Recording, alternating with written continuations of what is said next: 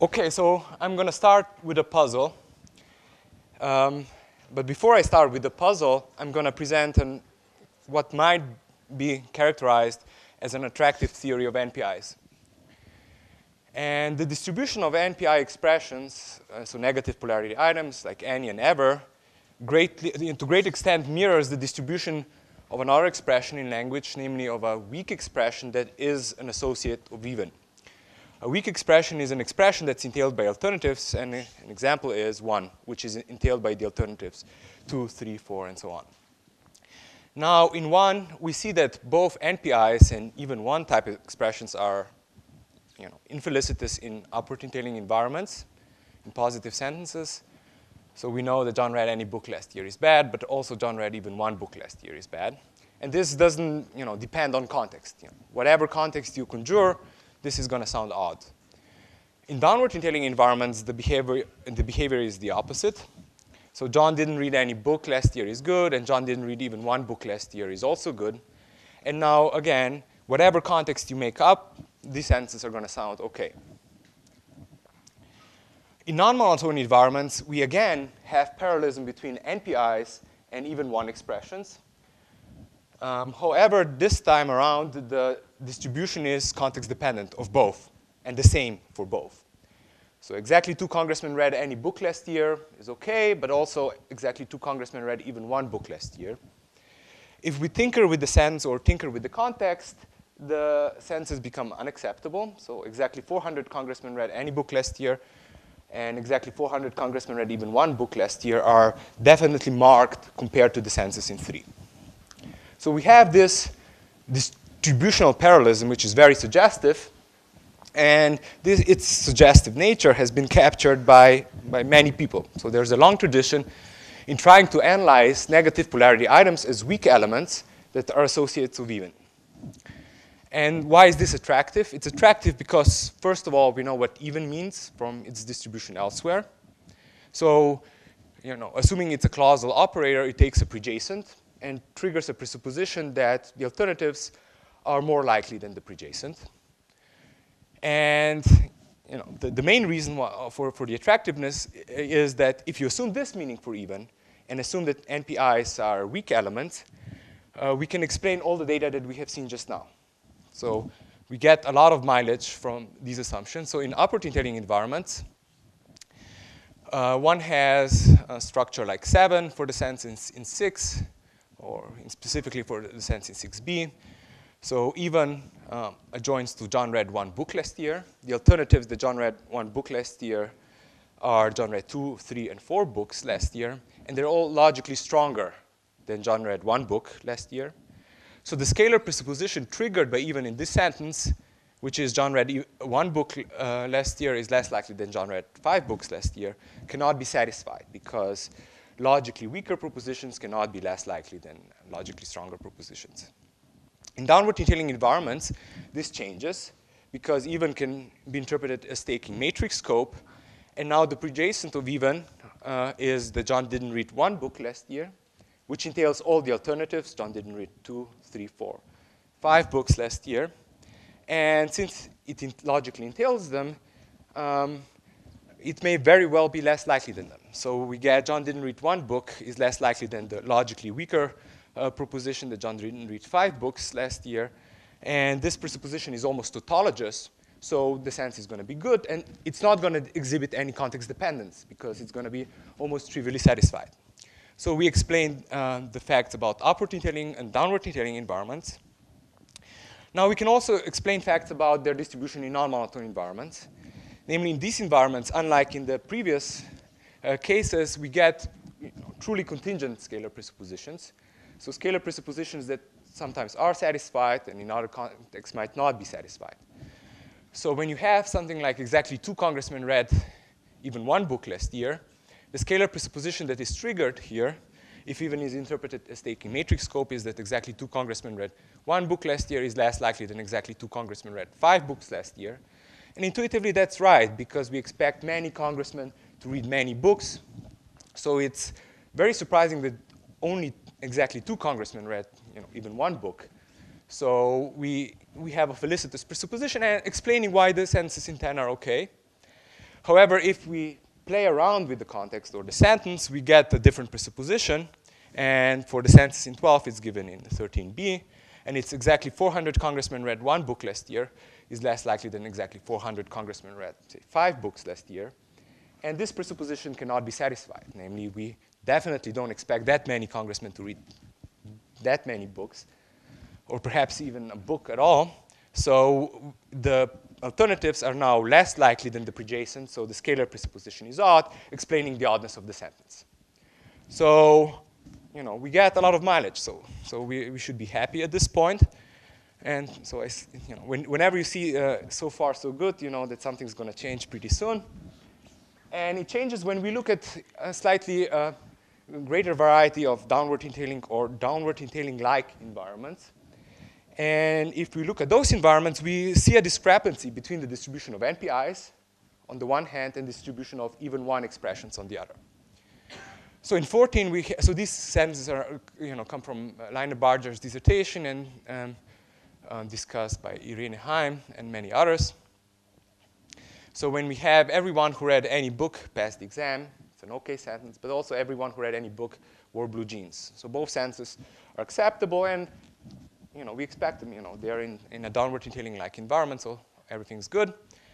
So in 15, however, we notice a contrast between even one expressions and any. So everyone who read even one book passed the exam. It's OK. We all, if we don't have weird expectations about exams and reading books, then we find it OK. But everyone who read even one book wore blue jeans. This sentence is marked. Unless we start thinking what the connection could be between wearing jeans and reading books and so on, in which case it might start sounding better. But there is a clear contrast in 15 that we don't have in 14.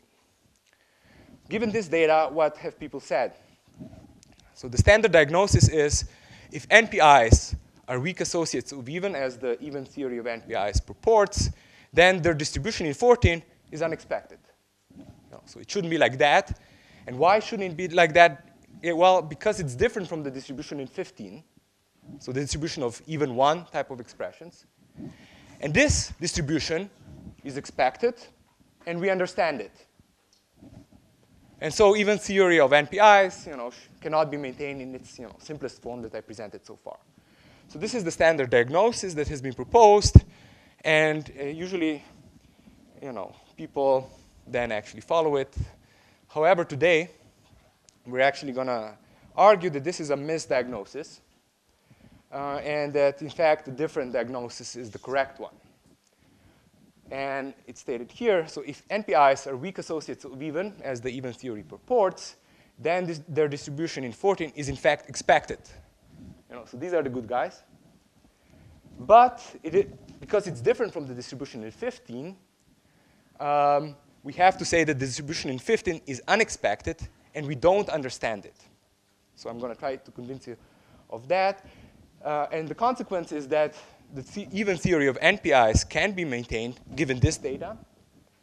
But we have to say more about sentences in 15, which we'll do in this talk. I'll begin by convincing you and myself that the diagnosis that I just presented is right. So we understand NPIs. We don't understand even one, so, strikingly. And the fact that we don't understand it and the data that we don't understand, I'm going to call the weak associate puzzle. So I'm giving it a name. And then I'm going to try to get a grip on this puzzle. And I'm going to do that by looking at a different puzzle, at a different distributional puzzle concerning even, namely when it associates with strong elements. And on that, on that puzzle, we have a grip. So we know what the explanation of that puzzle is. Namely, it follows from an intricate interaction of even and embedded exhaustification. And because we know that solution, and after that, I'm going to show you that that solution can be naturally transferred to the weak associate puzzle that I just presented. And then we'll come full circle and return to NPIs and see if our resolution of the weak associate puzzle is compatible with our understanding of NPIs on the even theory of NPIs. Okay, so let's come to the new diagnosis. So as I have said, NPIs in a variety of environments, like in antecedents of conditionals, in restrictors of various quantifiers, definite descriptions, exhibit a distribution that is not context dependent. So everyone who solved any exercise passed the exam is fine, but also everyone who solved any exercise wore blue jeans, and the same holds for other sentences. So why is this expected?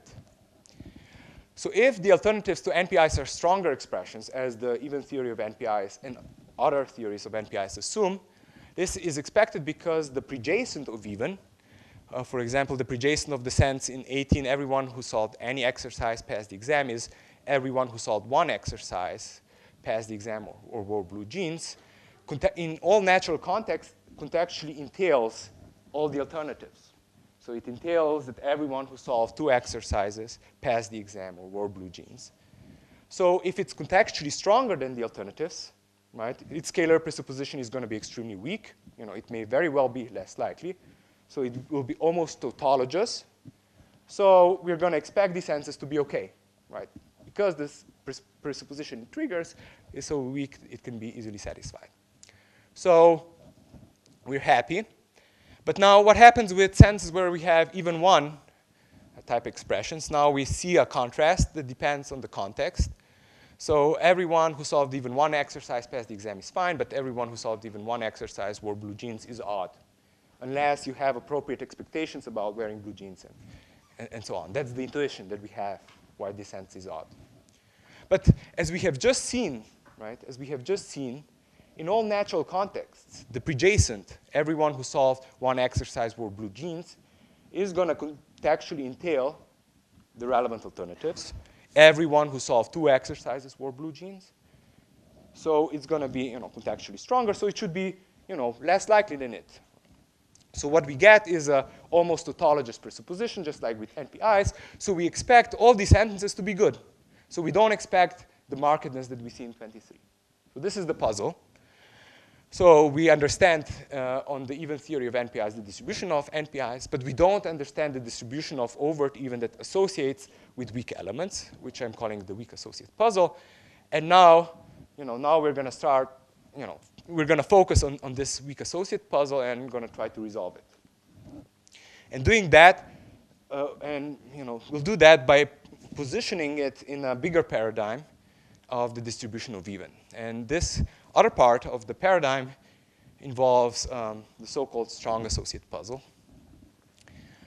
Now, even may associate with a strong element that's in a downward entailing environment. In particular, it can associate with strong elements in exactly those environments in which we observe the weak associate puzzle. So in restrictor of every, in antecedents of conditionals, in restrictors of definite descriptions, etc. So what is the puzzle? Okay, so what is the puzzle? The puzzle is that even everyone who solved all of the exercises failed the exam is good.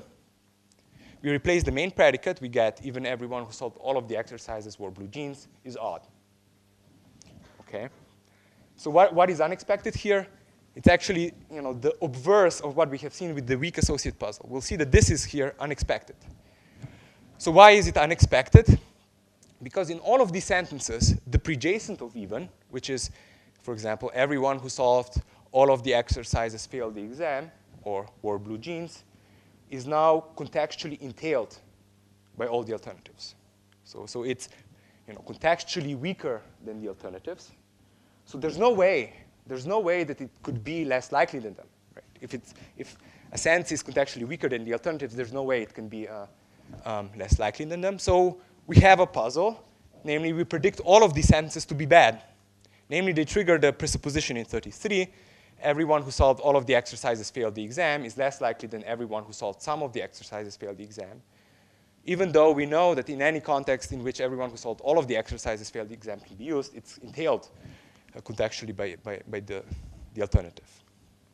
Because some of the senses here are good, namely the senses in 28, we have to do something to get this fact, right? So different analysis is mandated. And the analysis that works and gives the exact right results is one that assumes that the embedded clauses in which the associate of even is located are exhaustified. So all of the senses have a structure, can have a structure given in 34. So here we embed the exhaustification operator in the restrictor of everyone.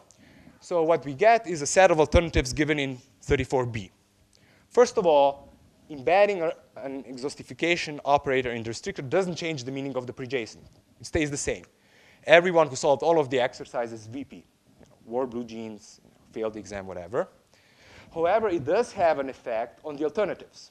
Namely, the alternative now doesn't involve some but not all. So it is everyone who solved some but not all of the exercises VP. So the exhaustification is just like only. We all know what it is, and so I'm not going to go into that. So what's the consequence of this structure? And what's the consequence of the meanings that we get is that now the alternatives are not going to stand in a problematic entailment relation anymore. Specifically, it doesn't hold that the alternative, everyone who solved some but not all of the exercises failed the exam, contextually entails everyone who solved all of the exercises failed the exam. At most, the opposite holds. Right? So by suspending this problematic contextual entailment relation, right, scalar presuppositions can now be true. And indeed, we see that they are true exactly, or satisfied by the context, exactly in contexts in which the senses are good. So even everyone who solved all of the exercises failed the exam, which is a good sentence, now triggers the scalar presupposition, which is consistent, which we have seen to be consistent in 37c. Everyone who solved all of the exercises failed the exam is less likely than everyone who solved some but not all of the exercises failed the exam. And intuitively, this scalar presupposition is correct because our shared assumption is that the more exercises you solve, the better you do in the exam. So we have an explanation of why a sentence can be good, even though naively we predicted it to be bad. Namely, we have embedded exhaustification. But in senses in which it is bad, in fact, we see that the scalar presupposition triggered by the sentence is also odd. So even everyone who solved all of the exercises wore blue jeans. Assuming embedded exhaustification, we have the presupposition everyone who solved all of the exercises wore blue jeans is less likely than everyone who solved some but not all of the exercises wore blue jeans. And we are not really in a position to say whether this presupposition is right or wrong because we don't have any expectations. Oh, actually, we are in a position, namely, it's false because we don't share the right assumptions. So because the scalar presupposition is odd, the sentence is going to be odd. If you don't exhaustify, which is always an option, if you don't exhaustify here, you're actually going to get a contradictory scalar presupposition, so it's going to be odd no matter what. It's going to be contradictory because it's going to presuppose that the logically stronger contextually stronger alternative is less likely than the contextually weaker, so you're stuck. So this is our solution of the strong associate puzzle. We have seen at first glance, unexpected distribution of even in sentences in which it associates with a strong element. However, if you assume that embedded exhaustification can be used as a rescue mechanism, you actually predict that it's going to have consistent scalar presuppositions. And in fact, you show that if the sentence is odd, the scalar presupposition that it's triggered is not satisfied by the contextual assumptions we share. But if the sentence is good, we have seen that the scalar presupposition makes sense. We are willing to accept it. So what we have done is that if an exhaustification of even is licit, it can apply to rescue an otherwise infelicitous sentence. And we're going to come back to this method that we have used later on. So now you can imagine what's going to happen. So the strong associate, the weak associate. So now we're going back to the weak associate puzzle that we started out with. And building on what we have said about the strong associate puzzle, I'm going to now propose that embedded clauses in all of those sentences are exhaustified. So they have the structure given in 39 and 40. So everyone who solved one exercise, even one exercise past the exam now has the structure with an embedded exhaust operator. But also everyone who solved even one exercise wore blue jeans has the structure with the embedded exhaust operator. And this yields the desired result. So we explain the asymmetry in the acceptability judgments by making this assumption. So everyone who solved even one exercise past the exam now triggers the presupposition of everyone who solved exactly one exercise past the exam is less likely than everyone who solved one but not many exercises past the exam. And again, the scalar presupposition, like with the strong associate puzzle, is correct in a context in which the more exercises you solve, the better the more likely you are to pass the exam. So solving just exactly one exercise and passing the exam is much more unlikely than solving more exercises and passing the exam. Okay, and now the bad case. In the bad case, the scalar presupposition for the sense everyone who solved even one exercise wore blue jeans is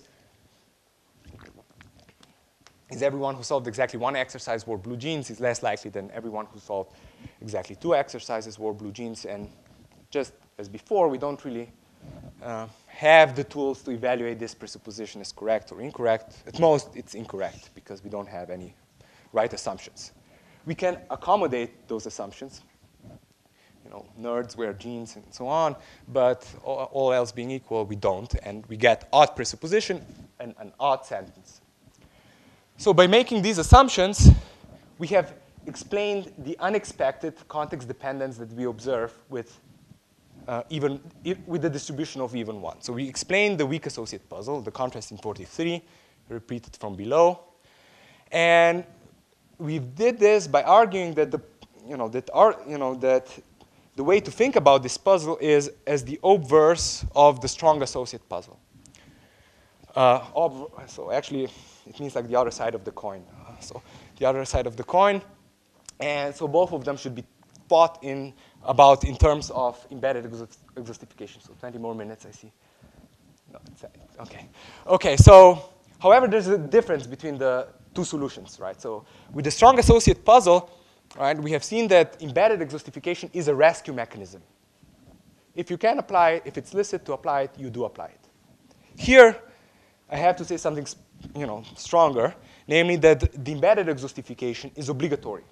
Specifically, I'm saying that if an exhaustification of an associate of even is licit, it must apply. So this might smell to you of some other principles we have in grammar. If something is possible, it must apply. Different kinds of movement operations and so on. So this I would like to understand eventually better. But let me nonetheless elaborate a little bit on the licit part here. So when is an exhaustification, if I have time, okay, so I might not have time, but I'm going to do it anyway. So when is an exhaustification licit? An exhaustification is licit if it trivially doesn't lead to a contradiction, and if it satisfies certain economy conditions. For example, allergy to strict downward entailingness that Benjamin and Danny proposed, or perhaps something more sophisticated. So accordingly, you don't have exhaustification in the scope of negation. So if this is our characterization of what it means for an exhaustification to be licit, we predict there to be no weak associate puzzle in strictly downward entailing environments. And indeed, this prediction is borne out. So John even didn't need all the mentals is an odd sentence. However, if we had embedded exhaustification, the scalar presupposition, at least what I believe about mentals, is plausible. So, and it would be that John not eating all of the mentals is less likely than John not eating some of the mentals. And perhaps that makes sense. We tend to eat all of the mentals if we eat them, or John does that. So we don't obtain a strong associate puzzle in strict downward entailing environments because exhaustification does not imply in those environments. And also we don't observe weak associate puzzle. Namely, if you don't exhaustify under negation, you're not going to get the context dependence that we have seen with every. And indeed, this prediction is also borne out. And then there are a lot of other predictions, which we might discuss in the discussion period. Okay, so what we have seen now is that even that associates with weak elements in a variety of downward entailing-like environments is good. And this is unexpected, given what we know about even and what we know about weak elements, and given our assumptions about these guys. However, if we assume that you have obligatory embedded exhaustification, it can be explained. So if the relevant embedded clauses are obligatorily exhaustified, we get exactly those scalar presuppositions that explain the distribution that we see. But indeed, we had to assume that for some reason, exhaustification is obligatory there. So in the characterization of the obligatoriness of exhaustification, I stated first the licitness conditions, when can you apply it, but you might notice that I didn't say why it must apply. And I have some thoughts about that, and that involve focus association, but it's all very vague. So let's come back to negative polarity items that we started out with. Do we still understand their distribution given our resolution of the weak associate puzzle? Do we lose something big elsewhere? And I'm going to say that yes, that tentatively we still understand it. If we make a natural assumption, or perhaps not so natural assumption, about negative polarity items that Gennaro made, namely that they trigger domain alternatives. So the alternatives to a negative polarity item like any are existential quantifiers whose domain is a subdomain of the domain of any. So this has been also proposed by Manfred and others. So given this assumption, Gennaro taught us that exhaustification of any is contradictory.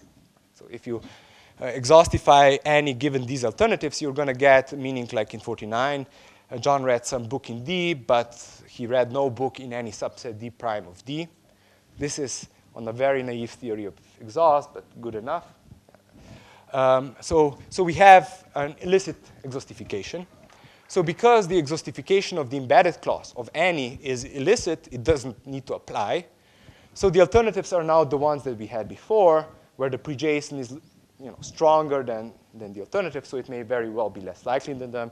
And so the scalar presupposition described in 52 and 53 may be satisfied, and we observe no context dependence. So effectively, exhaustification need not apply in those environments. And I sketched one way of thinking why not. There might be others. However, it does raise a prediction. It raises a prediction if you have an NPI that might be exhaustified, you would observe context dependence. So, and indeed, some NPIs do exhibit context dependence, and this is again from Leinebarger, or a variant of examples from Leinebarger. Everyone who invested the red sand got rich, it's okay, but everyone who invested the red sand wore blue jeans is odd. And the oddness that, if we try to pinpoint the intuition where the oddness comes from, it's from the fact that, investing money and wearing jeans is not related. And therefore, the sense is odd. So minimizers exhibit context dependence. So how does that work with what we have said so far? It works if we again follow Gennaro and others in assuming that minimizers, unlike any and ever, induce scale alternatives. And no other assumptions. So if we just assume that, right? If we just assume that, then their exhaustification should be licit. So for example, in 56, John invested a red cent, which doesn't have even, so this is actually bad, but we'll see. But just for illustration, John invested a red cent. It has the meaning John invested some amount of money, but I don't know, not a significant amount of money, or something with degrees.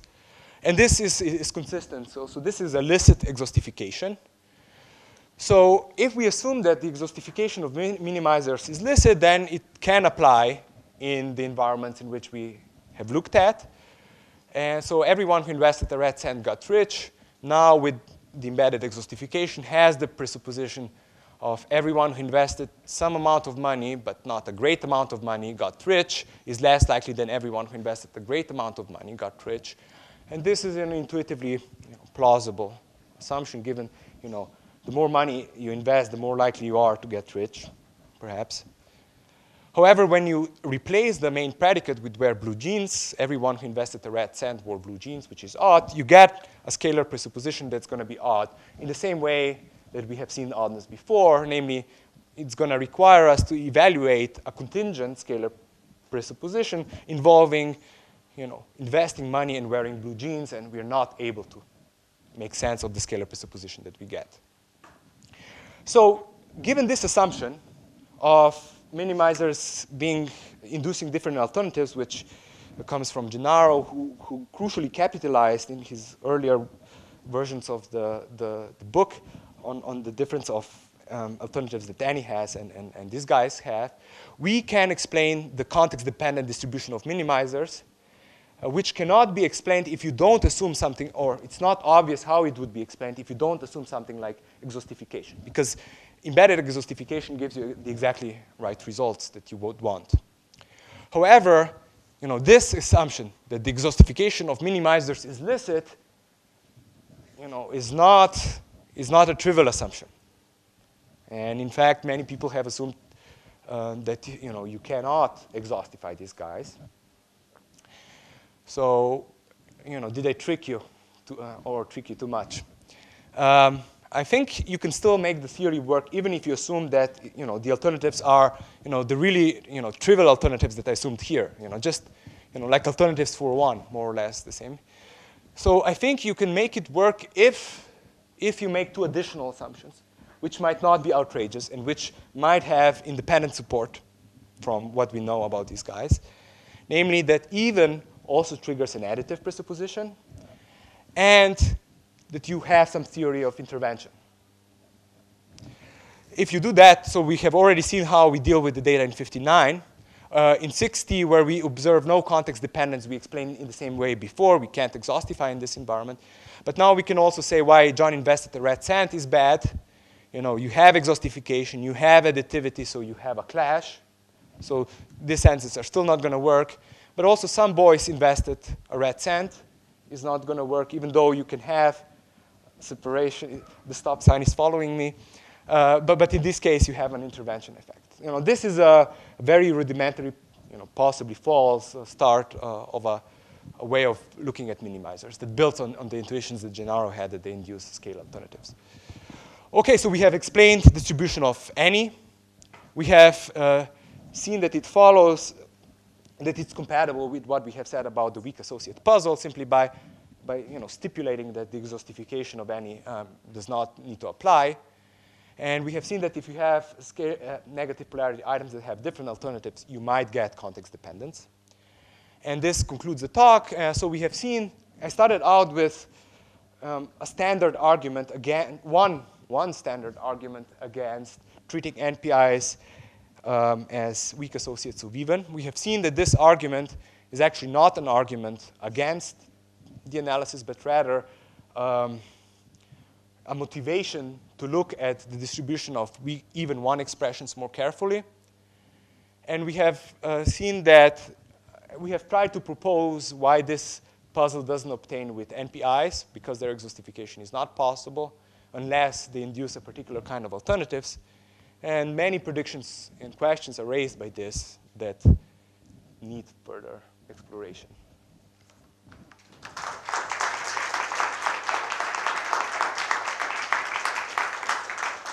And as you can see, this has fingerprints of Gennaro all over. And I forgot in the beginning to congratulate you on your birthday. So yeah, questions. Sigrid? Or someone else. I might have. OK. May I select who? Yes. Yeah. I have a question about the logical forms that you propose that have both even and exhaustification. Yes. Maybe you could look at one of them. Yeah, so which one? Like this? Yeah, that one. So it looks as if the alternatives triggered by one want to associate first with the exhaustification and then with the even. Yes. And I'd just like to know how exactly you'd like to do that. So I could use, so before coming to the technical part, let me just highlight.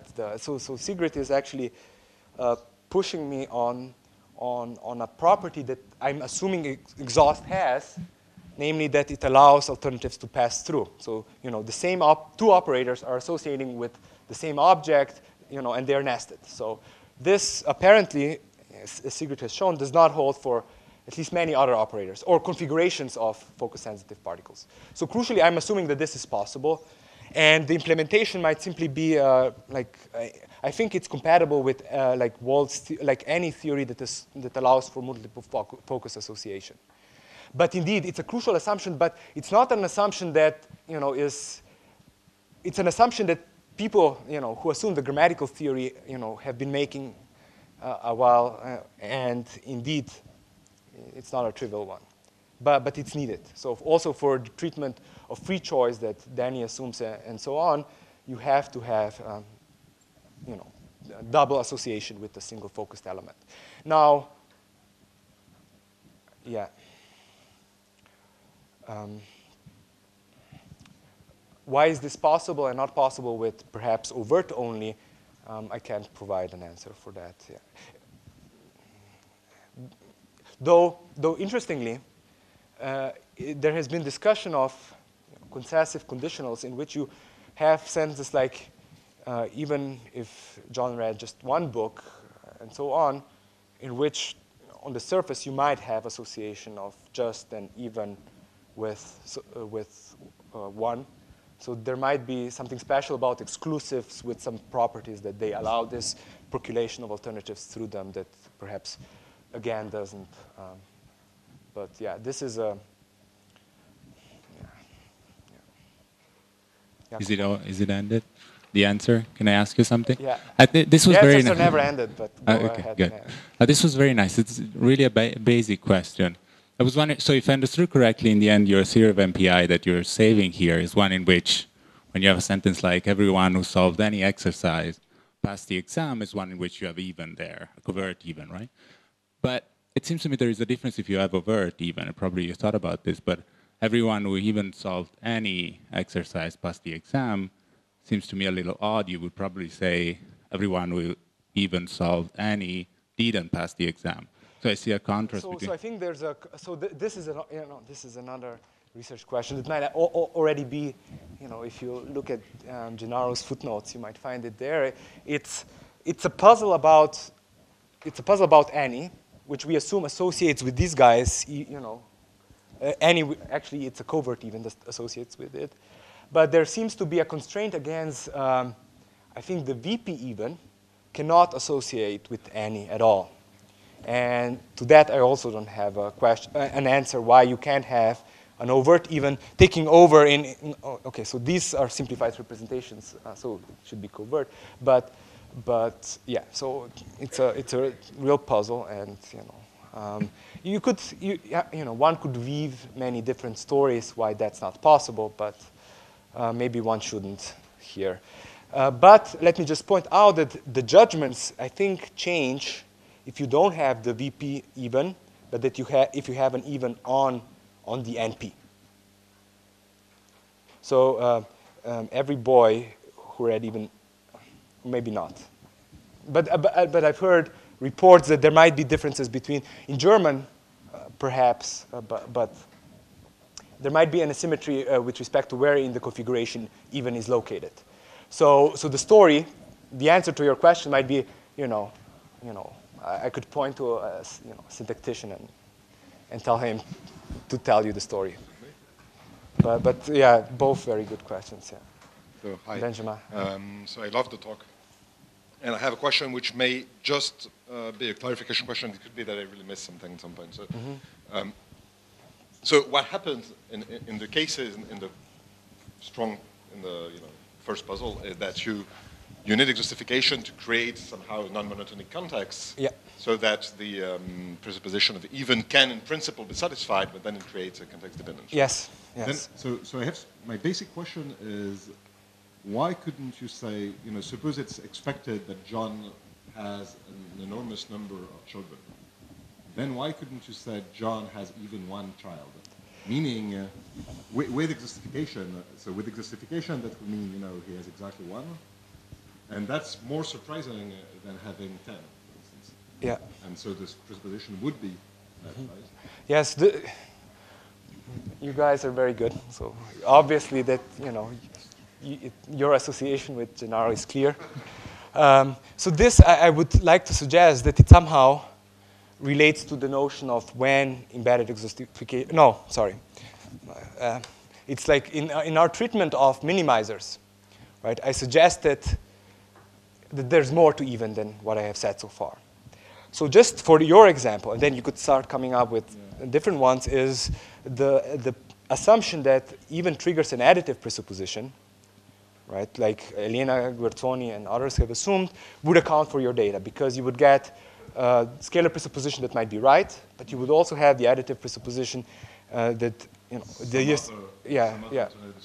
yeah, so that John Red has exactly one child, but he has exactly two child. Then, you know, then your riposte could be that what about if you have some boy? Exactly. And here I would like to, you know, point to Gennaro's suggestion of how one should think about a theory of intervention effects, or point to Sigrid, or, you know, so to other people who have worked on that. So if we assume that the sense, like some boy invested even 1 cent or something like that, the representation would have to be that even takes scope above some, and you have exhaustification below. So there's no clash between additivity, which is not, and exhaustification, because it can be true that some boy invested exactly 1 cent, but some other boy invested a greater amount of money. It's fine, and scalar presupposition might be right if you play with the context.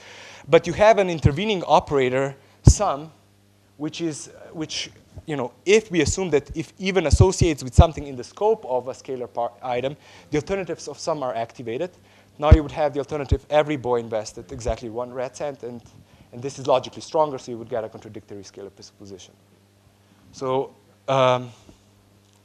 this, of course, raises many predictions, also about distribution of even, which might actually bring us back to Sigrid's question. If this is the theory of intervention with focus, then, you know, there's a lot of data that would need to be investigated whether it's right.